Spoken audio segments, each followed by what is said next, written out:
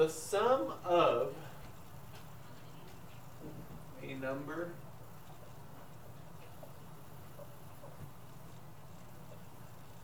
and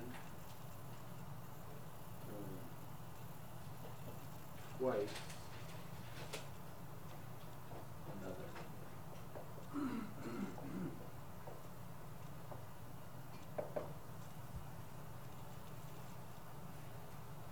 So actually, in this case, of does not mean times, because it says the sum of, which means adding. Sum. So the sum of a number and twice another number. What does sum mean? The answer to add. Adding. But what am I adding? X. I'm adding a number, which is x, To y, which is and twice, which is 2 times, another number, which we could write y. So the sum of a number and twice another number would be x plus 2y. You guys see that?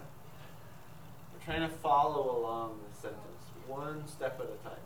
A number, that's x. Twice, that's 2. Another number, that's y. But because we have this sum thing out front, it's telling us we're adding this and this.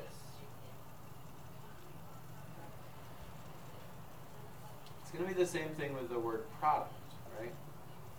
The product of 2 times a number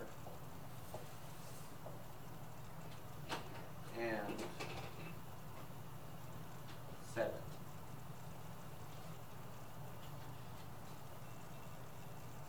How would I write this? The product.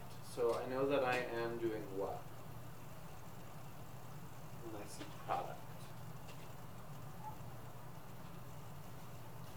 Product means multiplication. Okay, I'm going to write it as parentheses. Product of 2 times a number. How would I write 2 times a number? 2 and then x inside the parentheses. 2x and 7. Oh. So 7 is, it doesn't really matter in this case which one I put here and which one I put here. But I'm just following it literally. 2 times a number, so I'm putting that first, and 7. I'm putting that. Now, sometimes you'll want to actually put parentheses around both sets of them. Okay. Alright. Can I erase this?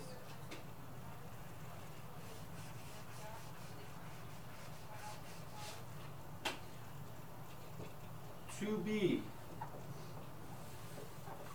in English always means what in math? Equals. Equals. So there's lots of forms of to be. We could have is, was, will be, are, etc. Any form of to be, is, was, will be, are, were.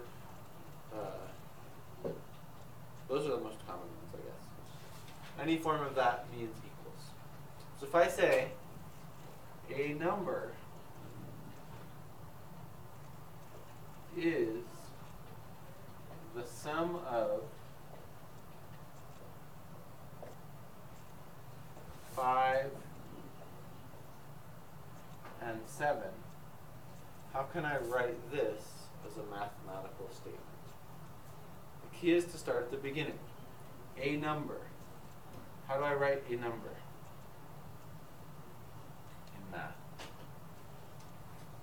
X. So I've done that. Is. How do I write is? Equals. Okay.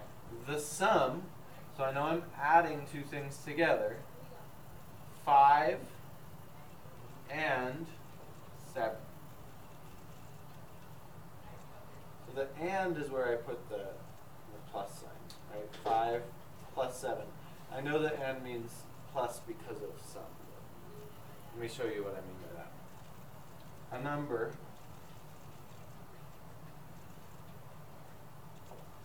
is the product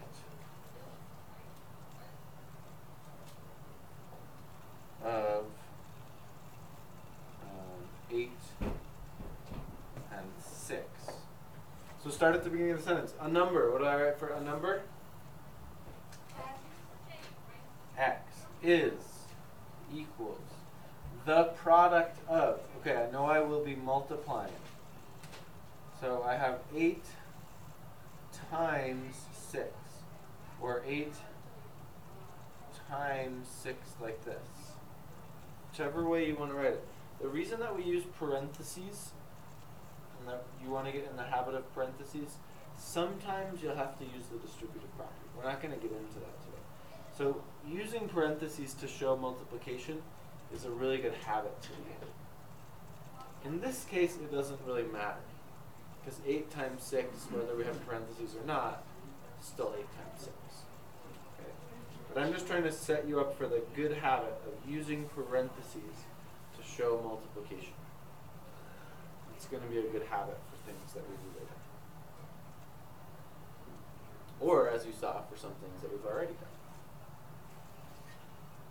All right. Do you guys have questions about this? Questions?